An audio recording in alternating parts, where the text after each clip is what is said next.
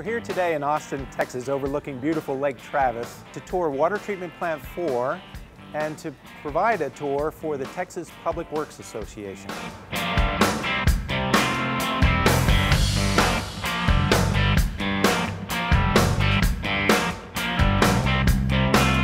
Water Treatment Plant 4 is our state-of-the-art facility that allows us to serve water to Northwest Austin. This plant was completed in fall of 2014 and have been in production since. Probably one of the most important aspects of this project is energy efficiency. It allows us to save approximately lifting the water from Colorado River by about 190 feet.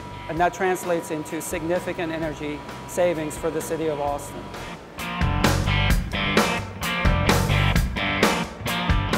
On today's tour, we got a chance to give a little background on the whole history of Water Treatment Plant 4, and we got a chance to interface with the operators, the guys who are really operating this place on a day-to-day basis. They got to hear what they're doing. They got a chance to see the facilities firsthand. They got a chance to see the administration and the control facilities. They got a chance to see what an upflow clarifier really does, how the lime process interfaces with the whole water treatment plant process, to see the scale of the project. Well, there was a lot of hard work and dedication that went into construction and the design of this facility.